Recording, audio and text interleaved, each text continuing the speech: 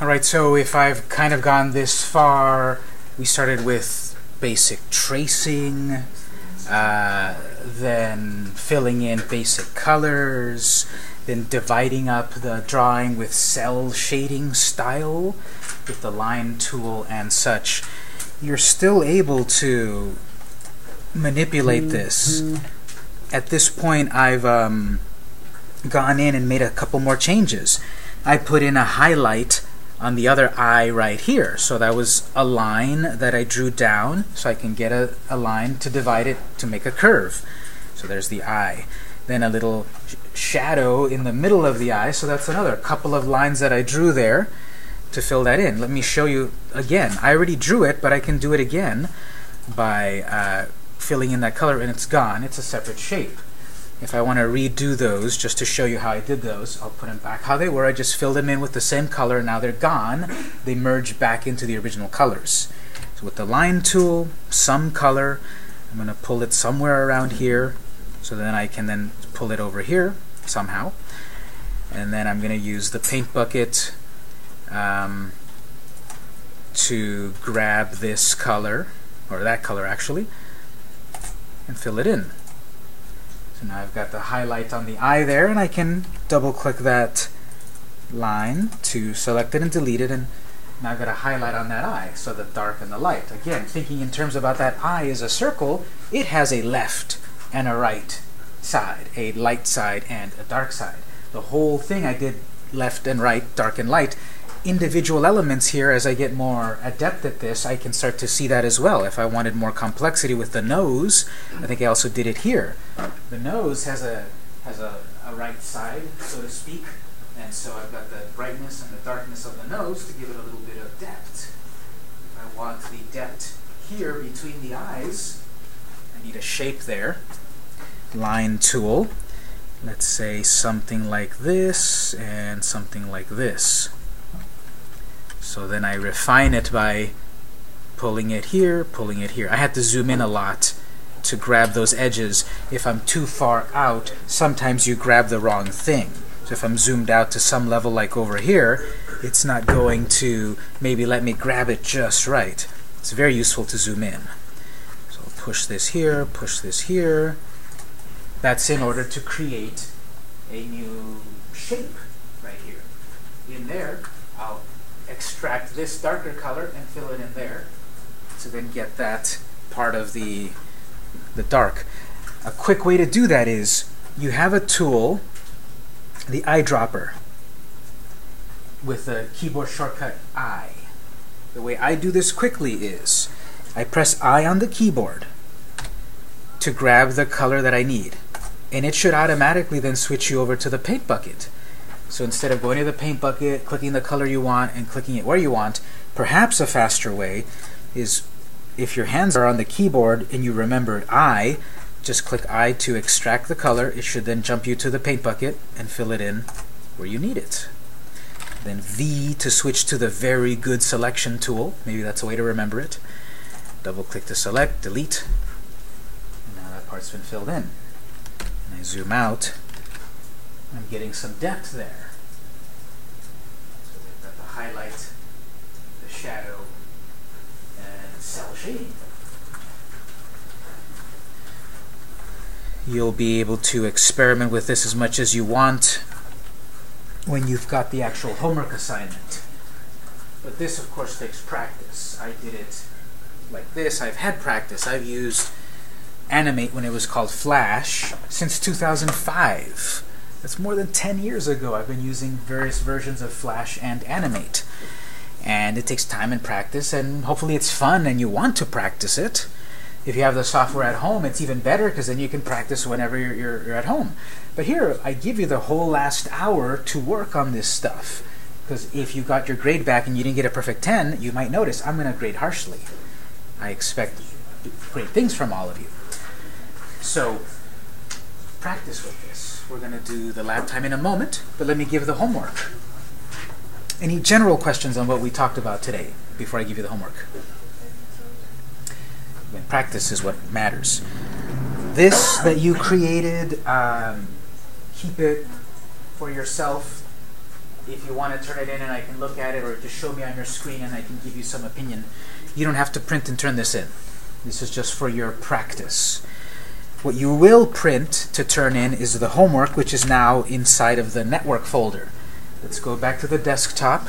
Let's go back to the web design folder. I've got a file for you here where, again, I'm going to provide you with some files. You pick the one you want to work on. But let me show you. Go back to the web design folder.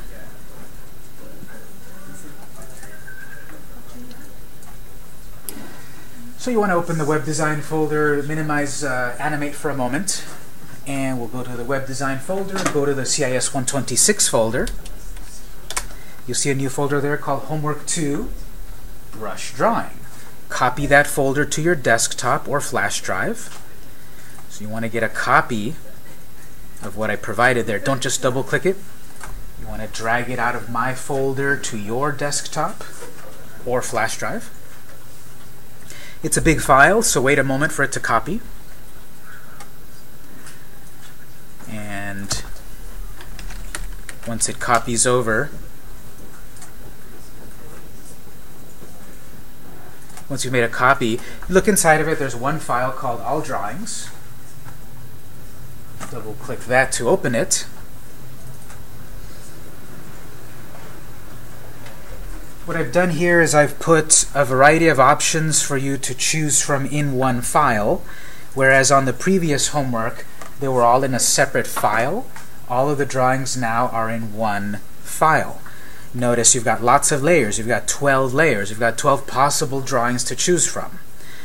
Layer 1 is the one that's currently active. This is a scan of a drawing. Basically, you're going to use the techniques that we learned today and last time with the brush tool to pick any of the ones that are here, trace it, redraw it, color it. All of these are in black and white. So you have then your creativity to colorize this. So number 2, I hesitate to put this one. This one's way too easy, but okay, I'll put it there. Then we've got number 3. I think I also put them in order of complexity. You get to the higher levels, the 12th one, that might be the hardest one to draw. Here's Scott Pilgrim, etc. So these are rather famous drawings. The one with the mountains? Yes. They have to fill in the white space with clouds. Or spaceships, or the moon, or something. So there's all of these to choose from. They're in more complexity the higher you go up. With the brush tool, with what we learned, you're going to trace, you're going to draw, you're going to colorize. Yes? If you do more than just one, does that count for anything? That's exactly it. That's the extra credit. So you're going to need to do one minimum, and then if you do one more, you can get one more extra credit point. That's 10% of an assignment. So the more that you do, the more extra credit you can get, but one minimum. And then for some of these more complex ones, you know, there's a lot of lines, and there's a lot of broken lines, like number 11 up here. You know, there's these lines that you can see, but then they're broken, so you'll have to figure out how to colorize these things. You want to colorize everything. You don't have to get fancy with any you know, gradients. We haven't talked about the advanced colorization yet. We've done the cell shading. So however you want creatively to then colorize it, you then colorize it. At the minimum, the basic cell shading, left and right sides of the drawings. There's plenty of them to choose from, different styles. You only need to do one minimum. Any ones besides that will be one more extra credit point, 10% of the assignment. That's going to be due on Wednesday, because we have no class on Monday. It's going to be Wednesday, printed out with your full name on it, not your initials, with your full name on it, printed out in color, either at home or at our printers here. We'll have lab time from now until 1 for you to practice what we did with Bart, or start with these, and they'll be due Wednesday. If you get it done today, great. Remember, I'm going to grade harshly. So make sure, you know, it looks good. And that'll be Wednesday. Any questions on the homework? Yes? Maybe with the trying to set up the line things, besides just that showing up. Oh, I'll help you with that individually in just a moment. Any general questions? All right, so whatever one you choose, if you don't use the other ones, I would recommend you delete the layer. If you try to print it and the other layers are still there, I think something weird happens. So remove your layer that you're not using. If I decide to do drawing 4, delete every other layer. And I will put this file, I should have put the other one on Blackboard too. And I think I did. I'll put this one on Blackboard also in case you lose it from here. You can have a copy of it. So from now until 1, you'll have lab time to work on this and turn it in Wednesday.